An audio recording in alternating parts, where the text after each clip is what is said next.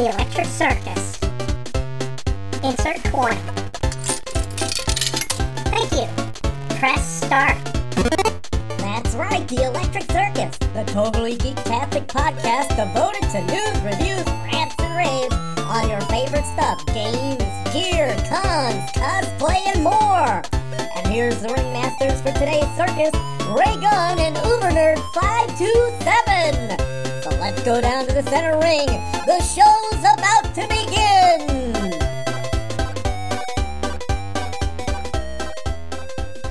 Welcome to Electric Circus Live. The Electric Circus is our podcast where we talk about all things nerd-related. We talk about TV shows, movies, video games, and more. Hello, Cinnamon Tunes! Welcome to the show. So we're recording a live podcast today, and our topic is going to be our favorite TV shows, video games, movies, etc. of 2020. But before we begin, I want to welcome you guys here. Thank you for coming. We are part of the arcadearchives.com, so go to thearcadearchives.com for more podcasts, articles, and stuff for all kinds of pop culture related stuff, mainly video games, but we also talk about movies and shows, and we also throw a couple of nostalgia reviews and stuff like that. So hello, Dan. Dynamite139. Hello, welcome to the show. So we're going to be recording this podcast. It's going to be a little off the cuff. So with that, folks, I think it's time that we go ahead and get started. What do you think, Mr. Danny? I think so. I think we're pretty good. Okay, yeah. Cool. Just one thing though, I just need to sneak a peek at that list that I sent you. Yeah. Go ahead. I've got mine here, and I've got yours. Now, some of ours. Okay. Yeah. All right. Then no need to worry then. Some of our games and some of our subjects cross. So. And then there's a few things we've already talked about in previous podcasts. So we're just going to skim the surface. Yeah. And then move on to our next topics. Okay? So here we go. Let's go. By the way, while we are talking, we would love you guys in the chat to also join in. So if you have any favorite shows, because we're going to talk about shows first. So if you have a favorite show of 2020, go ahead and put it in the comments, and we will read them right here on the Instagrams. All right, so let's start off with favorite shows of 2020. Danny, the Ultrasonic Player. Let's start off, I guess, because mine's first on the list here. So we both have this number one on our lists. But we did a 2-hour podcast talking about it. So I don't think we need to go over it, but I'll just go ahead and mention it real quick. And that, of course, was The Mandalorian. Yep. Yes. We both loved The Mandalorian Season 2. It was a great part of 2020. We have a whole 2-hour podcast talking about why we love it and going through every single episode. So if you want to, you're more than welcome to go on our site and check it out. And so we'll just skim through that. But the next one, I think, is something we both can also talk about. And that, of course, is Star Wars, The Clone Wars. Oh, God bless you. Star Wars, The Clone Wars, Season 7. Now, I almost forgot that this came out at the beginning of 2020, but it did. Really? Oh, my gosh. Yes. For some strange reason, somehow I thought that it started late last year. No. Or like at the end of last year. I don't know. No. It started right as the quarantine started. In fact, I did, during that time, I was doing an article series, and I decided to do each episode of the series, kind of reviewing it, and it was in 2020, like right before, like most of the episodes were during the quarantine. So yeah, the last season of the Clone Wars, I can't say enough about it. It was really great. It was really, really great, especially that ending. That ending. Woo, boy. I mean, we all kind of hoped that the show would come back in some fashion, or at least be able to tie things up, because the way they were left, there were still a lot of threads that hadn't really been touched on, and the way that it was done really gave a sense of, not even a sense, but you really were able to tell that, yeah, this is the period at the end of the sentence for the series as the way George and Dave wanted it to be. Oh, yeah. And again, the ending, you don't even have to, there's no words. There's no words for it because it's done that well. And Oh, yeah. you forget for a moment, and I think we had talked about this too in an early episode, that the way it's done, you forget you're looking at an animated series. Yep. Because it really has that cinematic feel, which is key to what Star Wars is, especially given what it's connected to during that point in time. Oh yeah. No, I agree. And now the first couple of series, were the Bad Batch, I thought was a great start. Especially since it hadn't been the Clone Wars hadn't been on TV in forever. So I thought it was a good jumping off point. The people are a little divisive about the Ahsoka walkabout arc. Some people like it. Some people didn't like it so much. I'm more the... yeah. I mean, it is what it is. It is what it is. It's fine. Yeah.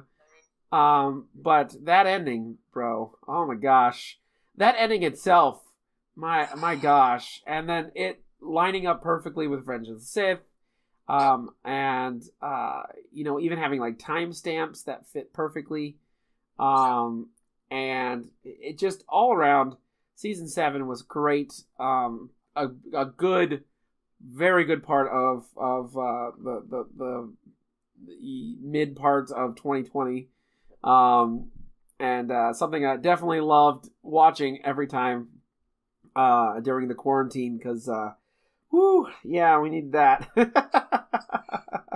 Yeah, it was definitely, again, a really good way to kind of help take our minds off, especially considering the fact, what everyone was kind of dealing with, having to stay home and things like that. All right. Now, this next one, I'm going to admit, I'm slightly biased. I am slightly biased this next one on my list. Okay, go ahead. So, and that is the Disney Plus original series, The Magic of Disney's Animal Kingdom. I really love this documentary series, and not just because I work where they were filming. Did they get a shot of you? No, you know what? Me and my girlfriend, who is, I think, is watching right now. Hello, Amy. Yeah, she did give a wave. So. They were recording around us.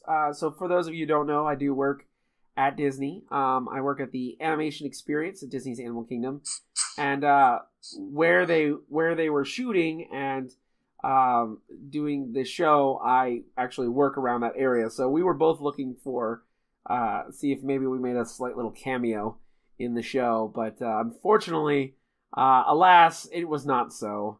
But it is a really good series. You get to see how the animals are taken care of at Disney's Animal Kingdom.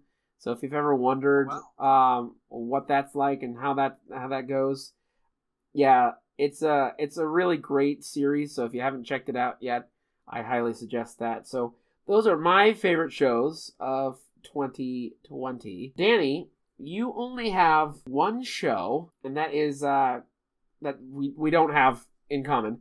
And that's Castlevania on Netflix. Yeah, because it was during last year, and I can't remember when, but I know it was last year that basically that I was curious about it and decided to check it out. I am not too familiar with Castlevania, other than just like the first game and things like that. I know that you play these whip wielding vampire hunters and all the other characters that come from that. Plus, I have to admit, my first exposure to Simon Belmont was through Captain N, the Game Master, which is not exactly the most accurate interpretation of the character at all. It is anything but that. But hey, it was the 80s. It was the first game. It's not like nowadays where Simon Belmont would definitely be different, for sure. Hello, Purple Cat. Welcome to the show. Hello. welcome to the show. As Josh said before, please feel free to chime in with some of your favorite shows. Yeah. And we'll read them, please. Yeah, don't be shy.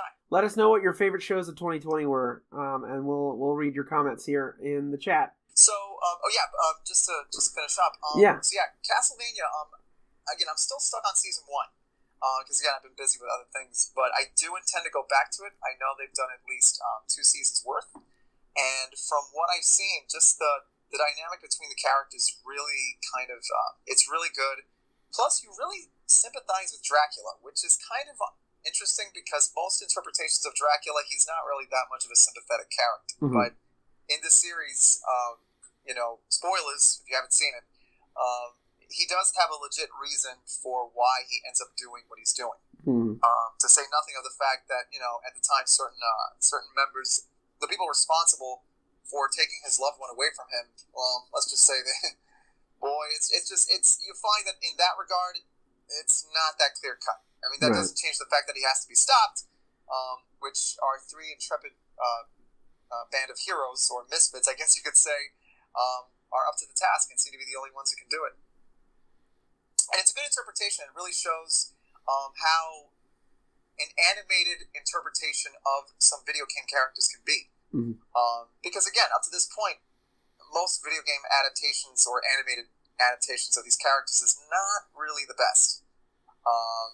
Even though, granted, I do like the 80s, the shows that they did in the 80s, for what they were. I like them for what they were. But I do feel that there is potential for these characters to be given a good animated interpretation. And Castlevania is definitely a step in the right direction. Mm-hmm. Well, by the way, thank you, Purple Cat, for saying... you saw me a couple years back at the comic book store, and you still like my comic. Thank you very much. The Blue Flame Legends Great is comic, the comic. Thank you. And thank you very much for saying that. But yeah, I'm not a big fan of Castlevania. I like Castlevania style games, but so I didn't get to check it out. But all right. Well, let's move on to movies. Which, by the way,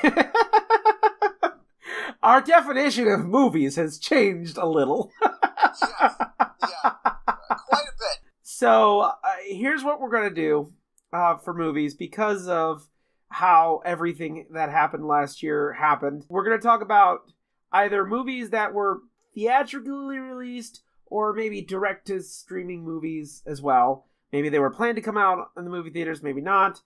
We're just going to talk about them, okay? And again, chat, while you're in here, if you guys want to talk about your favorite movies, we are recording this, so this will be on our podcast later on, probably next week or so. So if you want to hear your comments here on the podcast, feel free to do so. So let's move on to movies. I'm going to start off with the very last new movie I saw in theaters in 2020. And that, of course, is on both of our lists, which is, of course, Sonic the Hedgehog. I will say I was very surprised by this movie. I was not going into it. Like, the only reason I wanted to see it was because, of course, Sonic. I'm a huge Sonic fan. Although I was a little trepidatious about whether this movie was going to be good or not. Not alone. A lot of people felt the same way. Yeah, but it surprised me. It legitimately surprised me. I was thinking it was going to be bad, and it was really good. Sonic was Sonic. I love Jim Carrey as Robotnik. It was kind of his return to form to his, his more funny persona. And I enjoyed his acting, and his take on Robotnik was really good. I'm excited for the sequel. Sonic 2, which they've already announced. So, what about you, Mr. Danny? What did you like about Sonic the Hedgehog? I guess I was just kind of surprised by how fun and how really that's what it is. How fun it was. It wasn't something that was taken super dark and serious. Yet it didn't really feel like there was nothing artificial about it. And that was, I think, because I know that. According to a lot of fan forums, that there have been attempts to try and get a Sonic film off the ground, but nobody was able to get the right tone, or it just wasn't done right, or just all sorts of red tape and things like that. So it was an interesting thing. But the big thing that I was kind of concerned about was what kind of tone were they going to give the character? Was it going to be just on Mobius, with the Sat AM crew? Which to me, that's probably where I would have gone if I were the one writing and directing it. But the way they did it really showed, okay, all right, I like where they're going with this. And to say nothing, of course, that doesn't count the overhaul to his character design. That was the one thing that, the initial design just had me and I know the rest of the fan base going, what in the world is this? And, but then of course when they went back and changed it, that's when everyone breathed a sigh of relief. And I think that's when people started to get a little bit more cautiously optimistic. But again, seeing the movie, seeing how they did it, and just it stayed true to the essence of what Sonic is. And I do like the fact that they actually had, they showed that, it turns out wherever he's from, which I'm guessing is Mobius still, if they... could be possible. It could be possible. So it's either basically in another dimension or someplace else in the universe, and, he just ended up hopping from, one planet to Earth and all the crazy stuff there. But I do I like how they did it, and it really has me looking forward to the next one. And I think another thing, too, because a lot of people seem to have this perception that everything has to be hyper-real. But that's not the case at all. The funny thing about some of these characters, whether it be Sonic or Mario, they are characters that you can't really have them be hyper-real. And in fact, if anything, make them more cartoony. Oh, yeah, the definitely. The more cartoonier they look. Definitely. Because here's the kicker. The more realistic they look. The more realistic they are. Yeah. And again, go figure. It's like with Mario. I'm more inclined to his two-dimensional, cartoony look, because I know that there were two specific artists at Nintendo that gave the Mario characters that distinct look. And right. I forget their names, but that's the same thing with Sonic. The more cartoony you make him, the more close to how he looked in regular animation, the more real he is. And, and I'm glad they went with that. I mean, good grief. I mean, that end credit scene, that showed, okay, all right, you got me sold. Yeah. All right. And let's move on to my next one, which is one just on my list. That's Onward. Oh, yeah. I really liked Onward. I feel, unfortunately, because of everything that happened and the very poor timing, not on the part of anybody, just unforeseen things of the movie, I just don't feel it's going to be as popular as they were hoping it was going to be. I really like the story. I think, for me, it's a little bit more personal because it's about brothers and about, losing your father. And I can really relate to that myself. So it kind of hit me in the feels. Just the imaginative world this took place on. I think that this was a really good Pixar movie. And one of my friends said it too.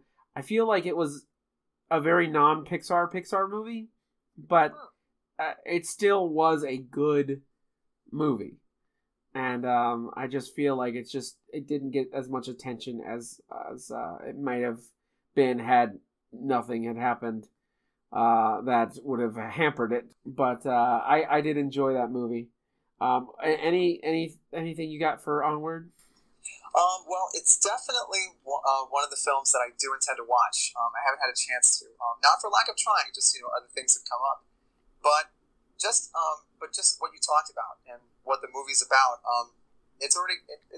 I mean, that right there pretty much has my attention. Yeah. And the fact that you have two MCU actors, Tom Holland and Chris Pratt doing in the lead roles. Yes. I mean, that alone tells you that even outside the Marvel Studios stuff, these actors have chemistry between them such that you put them in any other project and they're going to give you something really good. Oh yeah. All right.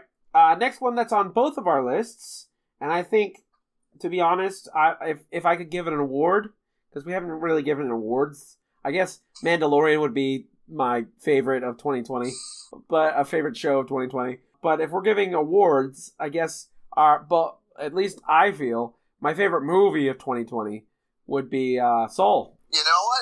I'm inclined to agree.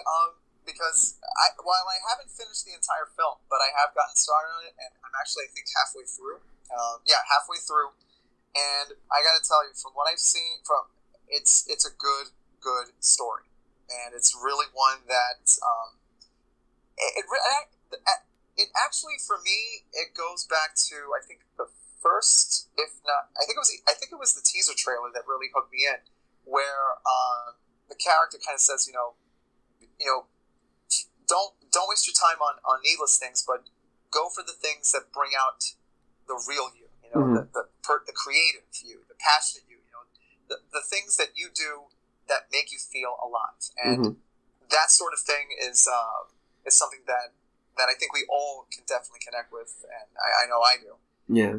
And just take the opportunities when they come. For me as an artist, I think that this movie is a very, very unique movie for several different reasons. First of all, the visual style of this movie is just tremendous and probably, in my opinion, the best looking Pixar movie I've seen. There's some good looking Pixar movies.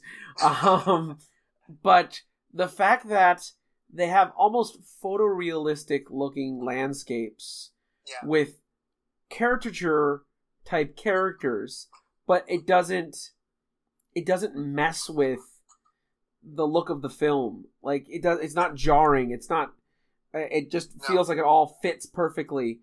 I love it. I think it's great. And there's other characters, and again, minor spoilers, not anything too big, but slight minor spoilers. There are these characters that are two-dimensional, but at the same time, they're three-dimensional. And it's so cool. It's so weird, but cool. Yeah, and that's a very tricky thing to do, because usually you can't really blend 2D. It's very difficult to just blend in 2D stuff and 3D stuff together without making it feel like it's without having it look weird. Mm-hmm. And from what I've seen, everything feels natural. Yeah. The animation flows naturally, and I don't know how they do it, but again, it's Pixar. Yeah, they just know their stuff. It's a really great movie. I think for me, the only downside for this movie is that I just don't think it's gonna hit the kid audience as much as like Inside Out or Toy Story or something like that. I feel like the theme of the movie is a very heavy subject for a kid to understand, and I don't think that's, because kids can watch a movie and not. I feel like kids are really smart. They can get things. They can pick up on things really quickly. But there are some subjects that are pretty heavy, and even as a kid, you don't fully understand what that means. Now, there's some really cool visuals and stuff that they can see, but I just don't know. Of course, then again, and I've said this time and time again, really, our first reaction to a movie is not the final judgment on whether a movie is a classic. It's time. Time really makes a movie a classic, and we'll see what happens when Soul is 2, 3, 4, maybe 5 years old, and maybe it's a different tune. But pun intended. But as for last year, I think it's probably my movie of the year, man. Really great movie. All right, let's move on to my next one. And this may be a little divisive. We'll see. I saw it. I don't know if you've seen it yet, Danny. But that's Wonder Woman 1984. Yeah, I haven't really gotten around to seeing it. It's fine. Don't worry about it. Okay. It's fine. But yeah, go ahead. It's not divisive, so go ahead. Yeah. I liked the movie. Okay? I liked it. I thought it was alright. Was it better than the first one? Not really. However, it was a fun movie. It had a lot of fun characters. And Pedro Pascal as the villain. Oh my gosh. He was the best part of this movie. I mean, that's the thing about Pedro. It's a testament to Pedro Pascal, to where you can play both the protagonist and the antagonist very well, and it doesn't feel forced. So, pun intended. It looked really weird without. He didn't have his mustache, so he looked really weird. But here's the thing. Not to get off topic, but there's a clip of him on YouTube when he was on Buffy the Vampire Slayer. He was on Buffy? I didn't know that. He was. Oh, that's completely awesome. clean shaven, but you'll know by the voice. Oh, nice. Yeah, his voice is hard to miss. All right. So yeah, I liked it. My only gripe with it is that it suffers from the Spider-Man 3 syndrome, and that is just way too much going on. Way too much going on. If they would have focused on one, maybe one thing, I think it would have been a much better movie. But because they just throw so much at you, I feel like it kind of dragged the movie down a little bit. But not so much that I hated the movie. After the movie was done, I was like, well, this could have been tweaked a little bit, but it wasn't really that bad. I didn't feel like I wasted 2 hours of my life watching it. But I could have, but it could have been better. That's what I'm saying. It could have been better, but it wasn't terrible. It wasn't a terrible movie. So that's another one on my list. And the last one on my list is Phineas and Ferb, Candace Against the Universe, which was a direct-to Disney Plus movie that came out last year. I love Phineas and Ferb. I love the series. I think it was an amazing series. I still think it's a great series. It boggles my mind how it's still popular with kids, even though the show has long been, canceled, and then them announcing this brand new movie on Disney Plus, and them having to work really hard to get it out because they had to work through most of the pandemic to finish it. I really loved it. I thought it was great. Was it better than some of the other movies that they'd done? I kind of like Across the Second Dimension a little bit better. It was a little bit more epic, a little funnier, but all in all, it was a great movie. It was a great movie, and I enjoyed it. All right. Well, again, I haven't gotten around to seeing that yet. That's all right. Don't worry It's about it. something that I do want to try. Yeah. All right. So for you have one other movie on here. I'm gonna let it slide because it came out in 2019. But I'll let it slide because I kind of want to talk about it, anyways. Okay, all right, go ahead.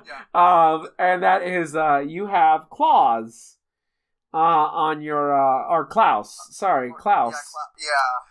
So talk about it real quick before I talk about it because I really want to talk about it. Go ahead. Okay. Basically, I marked it down not because it came out that obviously it didn't come out in 2020. It came out the year before. But it was a movie that I had been meaning to get around to, but hadn't. And now that I've had to, again, I'm not finished with the movie yet, but the part that really the story is pretty good. But what really gets my attention is the art style. I mean, just the way the characters move. I mean, and I can't describe it, but it just the art style really it really makes the movie stand out, and it doesn't look like anything that's been done before. And of course, to Rocket Ship 26, hello, welcome. hello, Roxanne, what's up? How are you? So yeah, I've loved the movie. I saw it over Christmas. It was it's probably my most favorite Christmas movie of all time. Like, it beat out all the classics. Wow. Because the story is great, the characters are great, the art is phenomenal, it has a great message. All of this stuff just makes it perfect. I saw it not once, but twice this Christmas because I loved it that much. Bravo to the people who worked on this film. And believe it or not, again, for those of you who have never seen our show before, both Danny and I worked at a place called Disney Quest back in the day, and one of our fellow Pop-Tarts actually worked on that film in the lighting department. So yeah, very proud of that film. Such a good story. I didn't even know what it was really about. I thought it maybe could be about Santa Claus, but I didn't. What I saw was just great and awesome. All right, let's move on to video games. Let's move on to video games. I will say that this year, and of course because of everything that happened, it wasn't a huge year for video games. There are some standout ones. I'm going to start off with one that's on both of our lists. And again, this might be a little divisive with the chat. But that is, of course, Super Mario 3D All-Stars. I really liked Super Mario 3D All-Stars. What was the first game you played when you got it? Mario 64. Oh, really? Believe it or not, I jumped onto Mario Galaxy. Like, that was the game I wanted to play through again. I love Mario Galaxy. So much do I love Mario Galaxy. And I had to jump on that game first. And then I played through, well, not all the way through yet, but I've played through most of Sunshine. Because I've never actually beaten Sunshine. It's okay. I mean, don't worry if you're still stuck, because again, some of those obstacle courses. Oh my gosh, they're so really hard. They are really going to try your patience. It's really like probably one of the hardest 3D Mario games I've ever played. But I love the compilation. I love that it has the soundtracks for all three games. Oh yeah. If I could nitpick, the only thing I wish it would have is Galaxy 2, because Galaxy 2 is an amazing game, probably even surpassing the first, which is a tall order. You know, I love the collection, but there are some people out there that not so fond of it. The fact that it's only a limited time game too is also something that not a lot of people liked. So, but I thought it was a great game. It was definitely a game that I enjoyed coming home to every, playing it when it came out. So, all right. The next game on my list is Star Wars Squadrons. Real quickly, without going into too much history, I love Star Wars flight sim games like Rogue Squadron. Back in the day, well, I never played TIE Fighter or X-Wing back in the day. I never had a computer that was able to run it, but I did play Rogue Squadron for the N64 and for Rogue Leader for the GameCube. What was the other one I played that I really liked? I can't remember. Anyways, Squadrons was a game that kind of threw me back to that time. It's a very simple story, nothing too crazy. Although it does introduce one of my new favorite capital ships in Star Wars, the Republic Starhawks, which are awesome ships. Never heard of those. Yes, the Starhawks were actually introduced in the books. And so now we're finally seeing them in some type of live action. So basically the Republic, I'm sorry I'm going off on a tangent. The Republic took all the decommissioned Star Destroyers and rebuilt them as brand new ships. Their claim to fame is that they're capital ships that have a hugely strong tractor beam that literally could pull a Star Destroyer all by itself towards it. It's a hugely... Oh, what was the ship called? It's called Starhawk. Starhawk. It's called the Republic Starhawk. So yeah, so in case you're wondering, arcaders, I am just basically doing a little...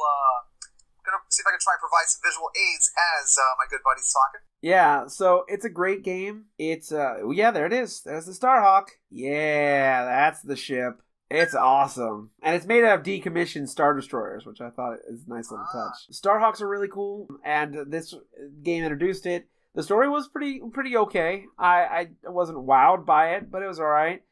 Flying the ships was really cool. It apparently has a really big competitive scene now. Although I'm a little bit sad because I got rid of the game, and like a few days after I got rid of it, I traded it back into GameStop. They announced that they were adding B-Wings and the TIE Defenders into the game, which is fine because it's only for multiplayer anyways, and I don't play multiplayer. So, but if you want to see me actually play the game, forgive me for doing a small plug. But you can go to twitch.tv/ubernerd527.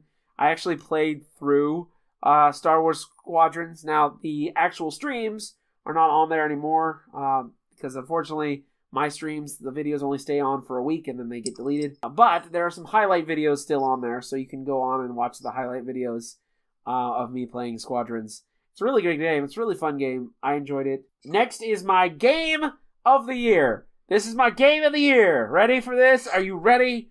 I bet, Danny, I'm sure you probably already know the game I'm going to say.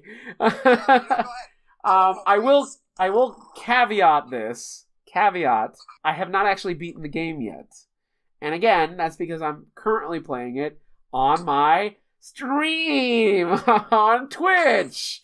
My game of the year this year is Hyrule Warriors Age of Calamity for the Nintendo Switch. Wow, that game is awesome. I was a big fan of Hyrule Warriors when it came out for the Wii U, and then the definitive edition came out for the Switch. Age of Calamity takes that game and times it by 100, man. Wow. It's really good, and the story is alright. I haven't finished it yet, but it does fill some holes for Breath of the Wild. So yeah, that is my game of the year this year, is Age of Calamity. Really great game. I really like Warriors games, but they have to kind of mean something to me. Putting it with Zelda, it really grabs hold of my attention. And having all the different characters to unlock. Luckily, I've not gotten spoiled on which characters are unlockable yet. I mean, obviously, there's the Guardians, Link, Zelda, but there's a few others that I've unlocked. I won't spoil it here, and then some other ones. So, but if you want to watch me actually play it, though, come over to my stream on Sunday nights at 7:30 p.m. Eastern. And I'll be playing through Hyrule Warriors Age of Calamity. You can see me actually try to beat the game, which I haven't done yet. And then lastly is a game that I will have to admit, this game got me through the first half of the quarantine. I think that this really helped me out during that time, and that was, of course, Animal Crossing New Horizons. To be fair, after getting through the quarantine, I kind of dropped my interest in it and lost it. During the quarantine, it was a great, relaxing game to just enjoy and relax and build up my island, and it's a really great Animal Crossing game. Unfortunately, Animal Crossing doesn't really keep my attention for very long, but the initial release, I don't know how, it was just perfect timing. Because the entire world was playing this game. And here's the thing, I mean, I've heard stories of people who had been depressed, but playing Animal Crossing actually helped them get through their what they were going through. So it was therapeutic for them. And you're right, it's one of those things where because it's not a typical like action or adventure game. It definitely allows you to kind of wind down a bit, but also kind of keep focus on what you have to do. Yeah, and be creative. Be creative. Heck, I mean, it's only just in my case. I do play it every now and again, not as much, but I do.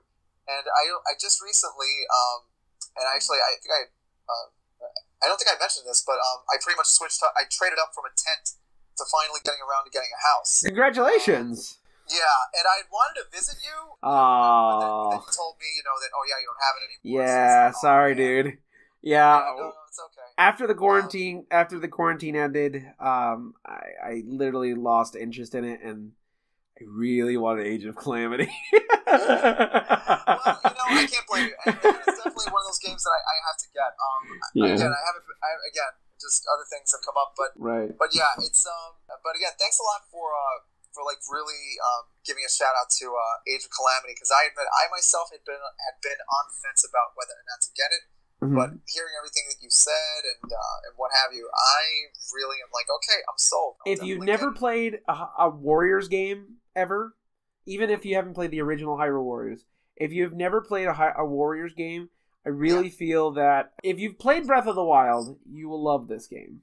Unless you're not a big unless you don't like Warriors type games. However, if you've always wanted to try Warriors games, I don't feel like you have to jump back to to the original one to get it. You can jump right into this one and you'll be fine. So I highly suggest. All right, you've got 2 on your list. So first one is Streets of Rage 4. I've heard about this game. Yes. Now, basically, even though I am a big Nintendo guy, always have been, I do have to say, back in the day, there were definitely a lot of good games on the Genesis that really had my attention, and I admit they were really guilty pleasures for me at the time. But again, nowadays, that's not the case anymore because now Sega and Nintendo, they do work together at times and they're tight. Streets of Rage was definitely one of those really good side-scrolling beat-em-up games, and the fact that after so many years they finally got around to doing a fourth installment was really, really, it was really good. And again, I've actually shared some screenshots on my Twitter and on my Facebook, and it basically, again, it has the same gameplay mechanics that most diehard Streets of Rage fans recognize, but the art style has very much a comic book style, but yet it still fits in with the grittiness and just the aesthetic of what the game is. Clearly, you have the main characters from the original games are a little bit older, a little bit more scruffier, especially in the case of Axel, because now he's got a full beard.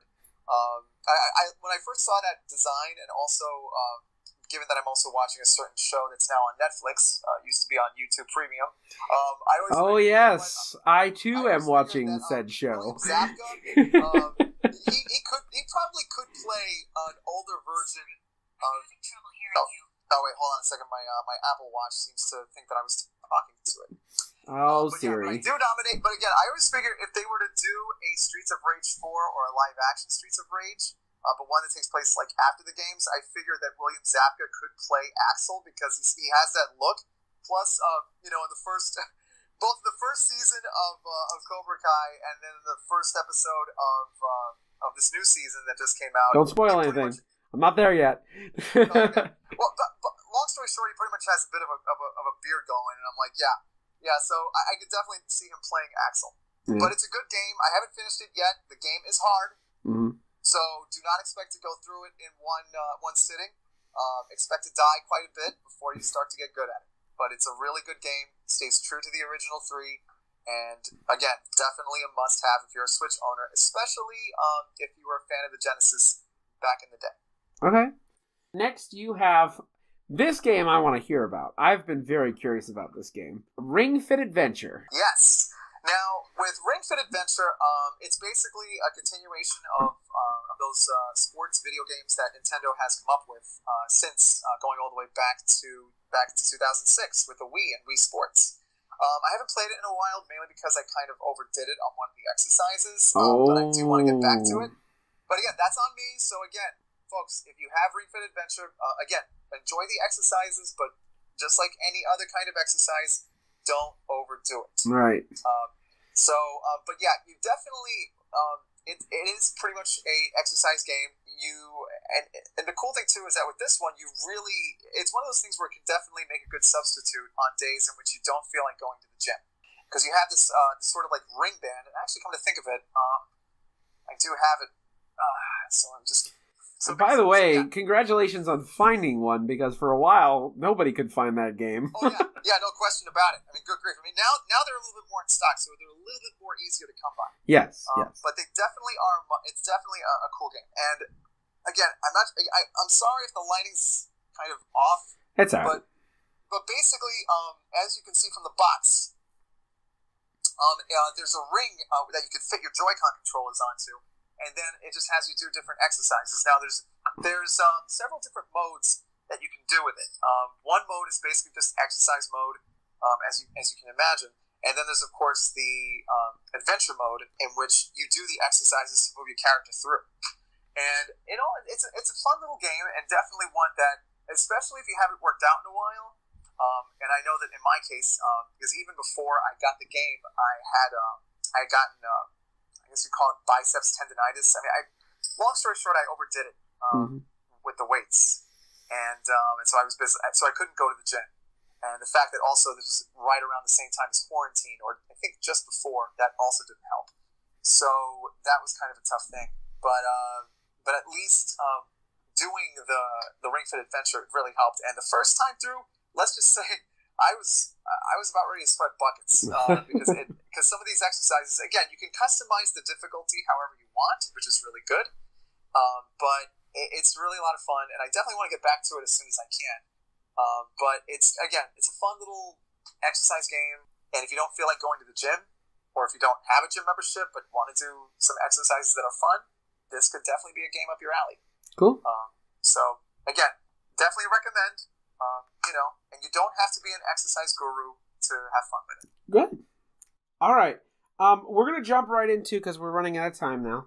Yeah. But we're going to jump right into a few things that we're looking forward to in 2021. Okay.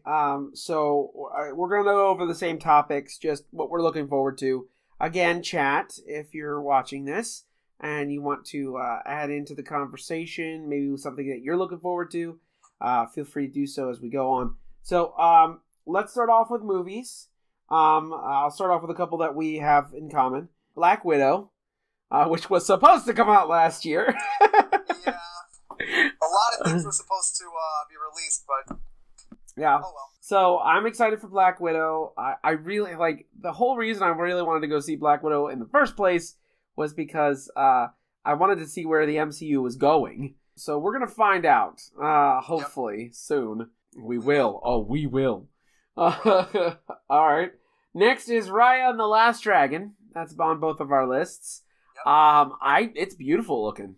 It really is. I mean, it's definitely another distinct animated film. Right. Like, it doesn't feel like it's a carbon copy of anything. Right. It's so that right there makes it definitely a must. And the fact that you have Kelly Marie Tran on there, like doing a part, that's pretty cool too. Yeah. I know some people have given her character flack but you know what? No. Look, she's a good actress. Yeah. And I'm curious to see what she's going to do because she's got some chops. Yeah.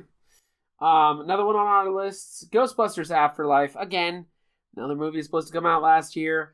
Kind of excited for it, actually. I'm really I saw the trailer when it was released. And I thought, yeah, I'm in for it. Let's see what happens.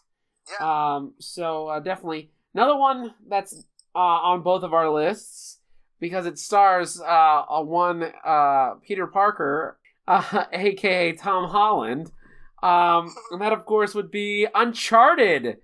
Yes! Uncharted the movie, based off of the awesome video game. When they announced that Tom Holland was playing Nathan Drake, I wasn't really too excited about that, because I'm like, really? He doesn't really look like Nathan Drake. But then Mr. Tom Holland decided to tweet himself a picture of him in costume as Nathan Drake, and I went, all right, sold. Yeah. I mean, again,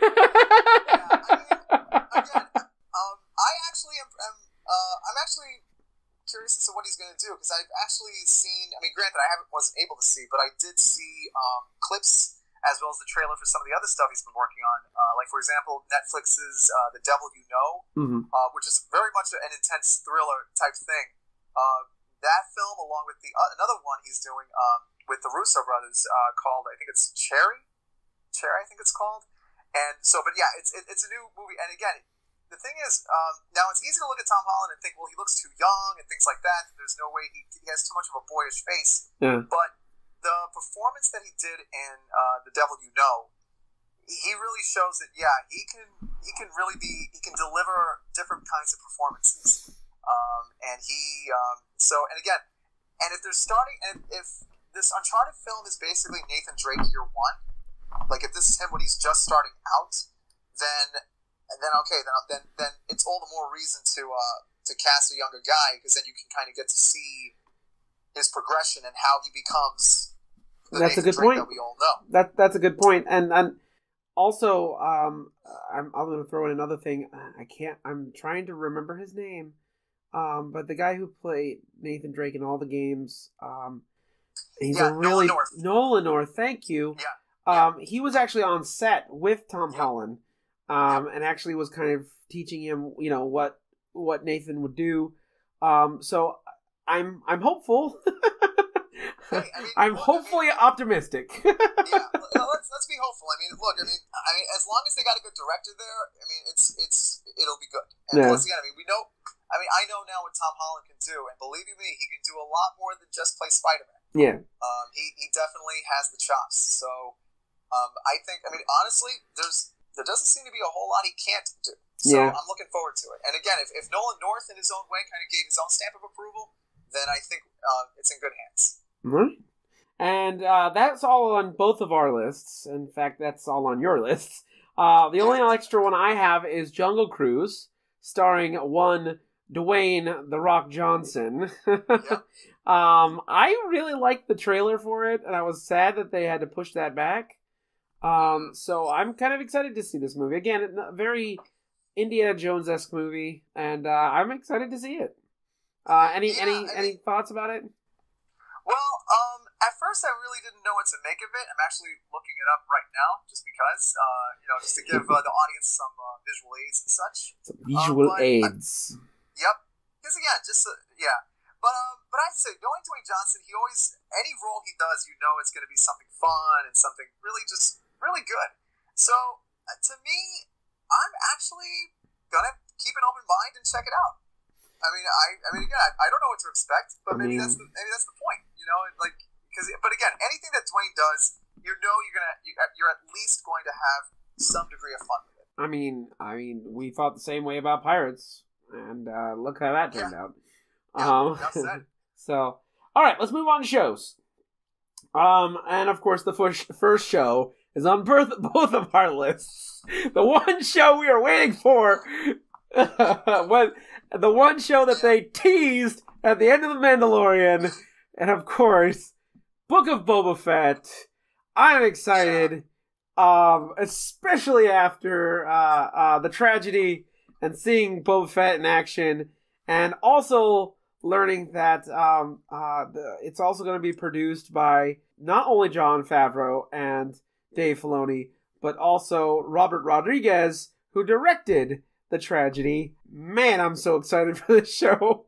I mean, I think seeing a Boba Fett show is something that a lot of fans have been looking forward to. Now, I wasn't exactly, I'm not a hardcore Boba Fett fan, even though I do like the character, but again, just everything that we've seen of him. And I know that the origins of the Mandalorian TV show spawned from an idea of supposedly there being a Boba Fett spinoff. 1313, yeah. Yep.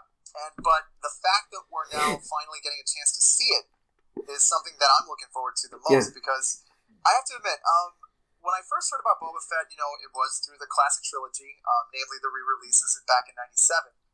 But I have to say, I didn't know what to make of the character. I know there was like a mystique about him, that he was probably... I liked him. I thought it was cool. I had to have all his action figures. Yeah, but again, thanks to the Mandalorian TV show, we pretty much got the Boba Fett that everyone thought they had seen, or at least that they had heard about. And credit to the actor Tamora Morrison. Oh yes, yes. He really delivered it. He did. And he also showed that even without the armor, he can still kick your butt. Oh yeah, yeah.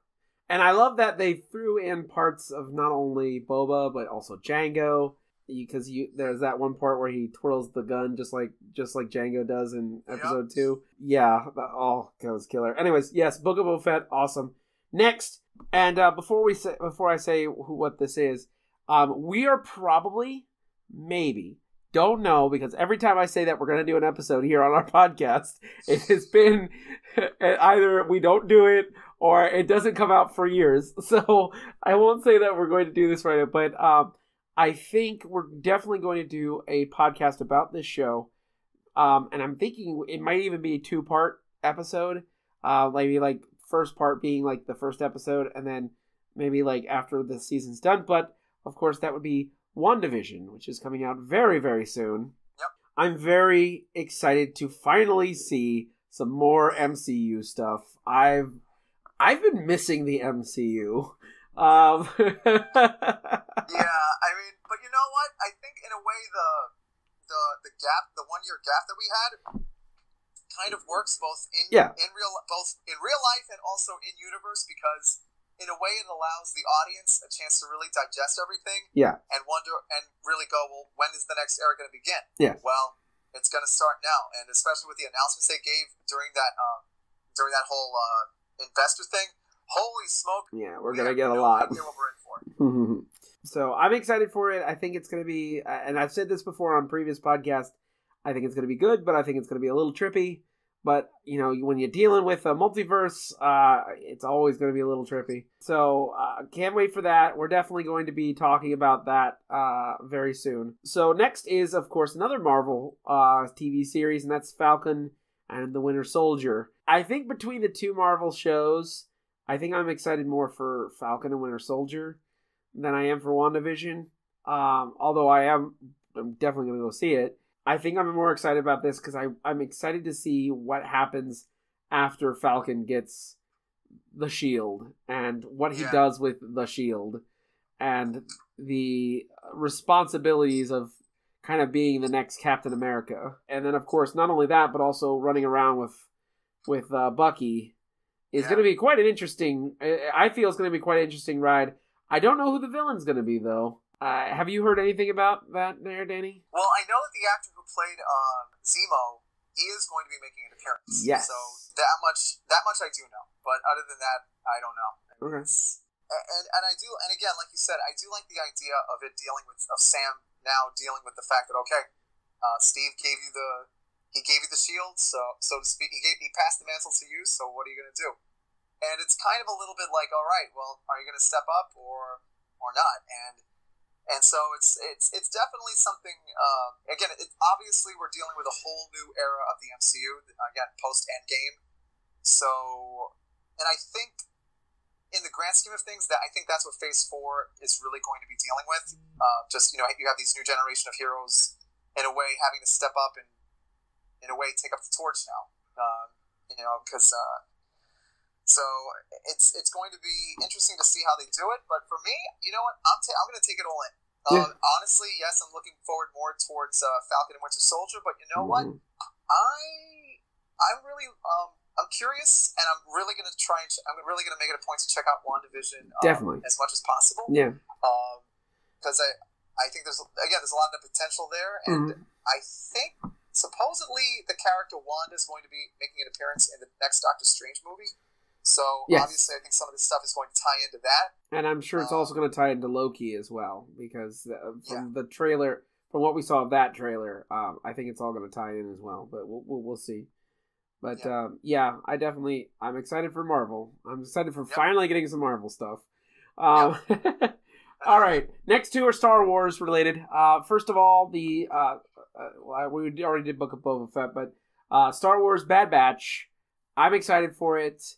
I know some people are not as excited. Danny, are you excited? Actually, yeah. I mean, I have to admit, the Bad Batch didn't really connect with me at first, but I have to say, looking at it again, they really are quite the motley crew, and in a really good way. And what I like about this new series is that it's going to really showcase, what does this batch of clones do once Order 66 goes down? And another thing that I'm also curious about, too, is did this Bad Batch, were they even given the biochip? Because I know that there's that whole story that basically pretty much all the clones are given that biochip. Mm-hmm. Which again, if Order 66 goes off, then they have no choice but to obey it. Right. Unless, of course, because they are the Bad Batch, something happened and they said, okay, you know what, hold on a second, let's get this thing out. Let's get that chip out. So, but again, the idea of them kind of going around and having their own little misadventures, it's going to be very interesting to see what they do, and the fact that the character Fennec Shan, I think, did I say her name right? Yep, Again, Fennec Shan. I apologize if I didn't say her name right. You said it. So the fact that Fennec Shan will be in there, so because I know Ming-Na Wen had tweeted about that, so that right there says so it's going to be quite the interesting thing. I mean, it almost. And maybe this is probably not the best comparison, but do you think it's almost kind of like the A-Team, even though the Bad Batch have not been accused of a crime they didn't commit? I think so. I think it's probably gonna. I think you might have hit on the head. But what I'm most excited about is to see what happened to the clones after the Clone Wars. They have worn out their usefulness now. Palpatine used them. Now what happens to them? I'm interested to see where that story leads and seeing where these characters go. And of course we got Echo, who is one of the very few survivors. from the group of clones that we started off with at the very beginning. Yeah. Oh. Well, look, honestly, I like to think that at least some of those clones were able to have some degree of normalcy for a little bit. We know Rex did, or at least I like to think that after, because we know he was in Return of the Jedi. That's been retconned. But yeah, the Santa Claus guy was Rex. So finally, we have Star Wars Visions. I'm excited for this. I've been a fan of anime, and the fact that they're getting the top-rated anime studios to do their own version of Star Wars. Oh yeah, I'm in this. I'm in this, man. This is gonna be good. Yeah, and it's something that even I'm really curious too, because I've always felt that Star Wars really lends itself to an anime sensibility, and it even reminds me of that animated DVD that Warner Brothers, and DC Entertainment had done years back. And I think it was right around the time when Batman Begins came out. It was called Batman Gotham Knight. That was Dark Knight, not Begin. Oh, okay, all right, yeah. Mm-hmm. So I stand corrected. But yeah, right around that time, there was that Batman Gotham Knight, which was basically pretty much just. I don't know if those stories were interconnected, but they were stories that they were done. Just separate ones. Yeah. So separate stories done by very different anime directors, and boy, it really kind of showed what these characters could be if given the anime aesthetic. Yeah. And I know that Star Wars, just by nature, again, especially given what some of the things it's inspired by, it fits. Yeah. It fits. It's not even a question. So, because I've always been curious to see, okay, how would some of these characters look like with the anime paintbrush? Oh, of course. So I'm looking forward to that. My first reaction was Animatrix, which came out before Gotham Knights, which was essentially the same thing. So this is going to be very interesting because I feel like Disney has kind of strayed away from anime for a very long time. Even though I kind of see Big Hero 6 as kind of their attempt to do like an anime kind of thing, like a kind of shout out to anime. But yeah, Star Wars Visions, I'm excited for it, and then. Who knows? We might have a whole bunch more shows that are coming out this year that we haven't even listed yet. So I know there's a bunch of animated shows, although unfortunately I'm not sure exactly which ones are coming out and which one this year or which ones aren't. I don't know if any's been pushed back. So we'll have to see on that. All right, let's move on to Vidya games. Let's move on to the Vidya games. Let's see. The first one we have on both of our lists is Lego Star Wars The Skywalker Saga, which, that's going to be a lot of fun. Oh, yeah, a lot. Come on.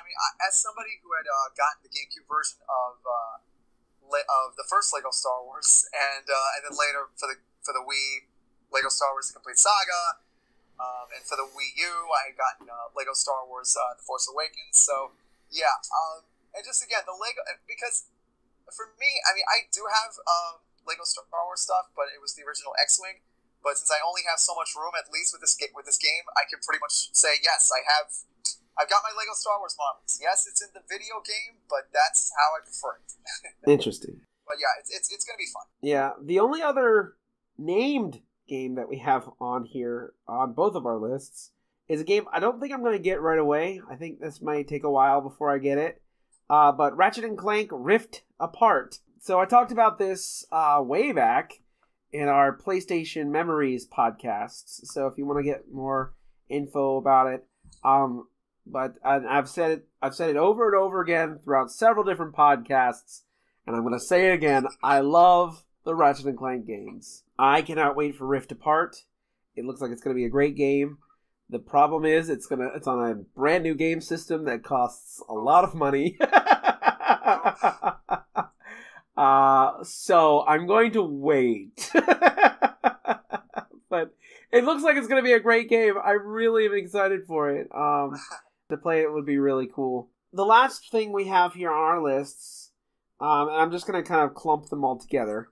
And we'll have to go through this real quick because we're running out of time. So whatever they announced this year, we really don't know what they're coming out with this year, except for the few games we just mentioned. Honestly, I mean, look, whatever comes out, I'm good.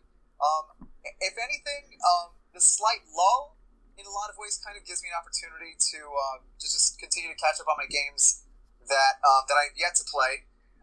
Plus, I know that even though, granted, the pandemic may have shut down a lot of things, but one thing I've noticed, and I know you know this too, and yes, that is my look at that. Yep, I still have to get another stack. Look at that but giant these stack. Things do stack, and again, if you have not gotten these arcaders, I recommend that you do. You'll be glad you did. But for me, I'm looking forward to it because at least when it comes to like video game development and for animation, like voiceover, it turns out that they have not really been affected all that much by the pandemic. But given the nature that with voiceover, people can pretty much record from their home studios. And of course, same thing with video game development. Yeah. I mean, as long as you have the development kit, you're pretty much like, okay, you do that and you should communicate with your folks via Zoom or whatever or whatever. Do people even use Skype these days? I don't know. There's a lot of things flying around. There's a lot of rumors flying around. Rumors about a Zelda anniversary collection and a Pro Switch and remakes of Diamond and Pearl, Pokemon Diamond and Pearl, and there's a whole bunch of rumors going on, but we don't have anything cemented. I don't know when we'll actually hear anything. With our luck, it'll be right after we're done recording this. Which is usually the case. It's usually the case. It's almost kind of like any ideas that you and I come up with. Yeah. We don't think of them at the time, but as soon as the recording is over, boom! It's like, oh my gosh, why did it pop up while we were talking? You know, right. But it's okay though. And I just want to bring this up real quick, and then we're going to start ending the podcast here. As of course Super Nintendo World. Now, I'm not going to actually be able to visit Super Nintendo World, even though, dang, I want to go so bad. Oh, well, yeah.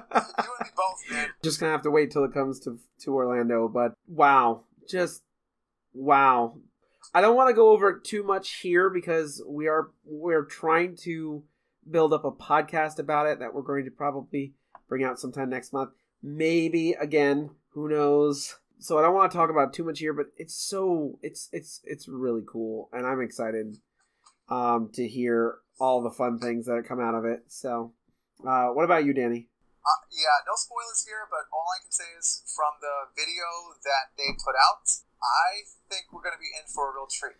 Yeah. Of course, how much of that's going to carry over when they start doing the one over here on this side of the Pacific, I don't know. But I'll tell you this much: the moment that announcements are coming that they're building one here, and then all the leading up to the grand opening, I definitely am hoping. I don't know if I'll be able to, but I will make it a point to try and get a ticket for that day one because that is something that I had always wanted to see. Uh-huh. In fact, I know a lot of people have wanted to have that sort of thing. The idea of being able to finally have one is something that, again, it's every 80s kid's dream. And it's one that I'm looking forward to. And hey, I know that when my niece is old enough, I'll definitely be able to take her. In fact, that right there is a reason for an annual pass. Just to be able to take her and to really show her, hey, look, this is the Nintendo stuff. Mm-hmm. But yeah, I mean, I'm looking forward to it. Again, no spoilers from me, arcaders. So if you're curious, just go on YouTube and look up Nintendo's Super Nintendo World video. Cool. All right, then let's start wrapping up here. It's been a real blast talking with you guys on the stream here. So I hope you guys had fun. Danny, I had fun with you as always, my friend. So once again, thank you for joining us here for the Electric Circus podcast. And again, we are part of thearcadearchives.com. Again, that's thearcadearchives.com, which, by the way, we just got a brand new site redesign courtesy of our founder, Mr. Ray Gunn. Looks beautiful. I am very happy with the redesign. So great job there, Ray, if you're listening to this. And holy spumoli, yep. Yeah, look how beautiful that looks. For those of you who are watching it live, look how pretty that looks. Oh my gosh. Yeah. No words. No but words. In a really good way. Oh my gosh. So we are really, really happy you guys joined us. If you want to go more, you've seen the site right on the screen now for those of you watching live. For those of you not watching live, go to thearcadearchives.com. Check out our articles, our videos, our webcomics, and of course our podcasts. You can also now go on YouTube and find us on YouTube. We have several of the Electric Circus episodes now up on YouTube, as well as Spotify and Anchor now. We are part of Anchor and Spotify, so you can listen to our podcasts, our past podcasts on there. If you get a chance, go listen to our last podcast, episode 20, where I talked with Diana Rex about her web comic Poem of Light. And if you haven't seen that comic yet, oh my gosh, please see it. It's great. It's awesome. You should see it. It's great. So, and then of course, you can find us here on Instagram, of course, the Arcade Archives. On Twitter, you can find us at Arcade A Network. And then, of course, on Facebook, just search The Arcade Archives, and you'll find us there. Now, let's get into where you can find us personally if you guys want to chat up with us. Danny, where can they find you? All right. Well, you can find me on Facebook as well as on Twitter, specifically under the handle at UltraSNCPLYR9. I'm also on fanfiction.net, where I write some stories on there. And you can also find me on Instagram as well under the pen name Ultrasonic9. Awesome. So yeah, if you want to follow me, if you're curious, just go ahead. Cool. And you can also find me on both Twitter and Instagram at UberNerd527. That's UBERNERD 527 on both Twitter and Instagram. And you can also find me on Twitch on Sunday nights for Sunday night streaming. Twitch.tv/UberNerd527. Thank you again so much for joining us here for our live podcast recording. I hope you guys had fun. I had fun. Danny, did you have fun? Oh yeah, I had a blast. Awesome. Again, as always, it's a pleasure talking to you, and hopefully we'll be able to do more of this because we have good momentum going. Definitely. And I really want to keep it going. Yeah, man. So thank you guys so much for joining us here, and don't forget to keep playing like it's 1981. See you guys. All right, see ya. Hey Arcaders, this is Ray Gunn from the Arcade Archives Network. I hope you've enjoyed the podcast that you're listening to. If you're listening on iTunes, please give it 5 stars. A lot of time and patience go into every podcast we do. 5-star ratings help us so we can continue giving you this quality entertainment every month. And don't forget to share us with your friends. If you're listening to us on YouTube, please give us a like and subscribe to our channel. And if you're over on our Facebook page, please like and share. Once again, we do this for you guys, and we enjoy doing it every single month. So every little bit helps. So please go online and like us today. Thanks, keep playing like it's 1981, and I'll talk to you guys later. Bye now. The Electric Circus is a part of the Arcade Archives Network and is produced by What's This Button Do Productions. Hey guys, what's this button do?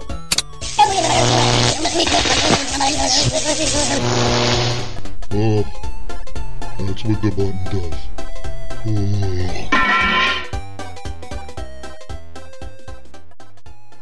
The Electric Circus is a part of the Arcade Archives Network.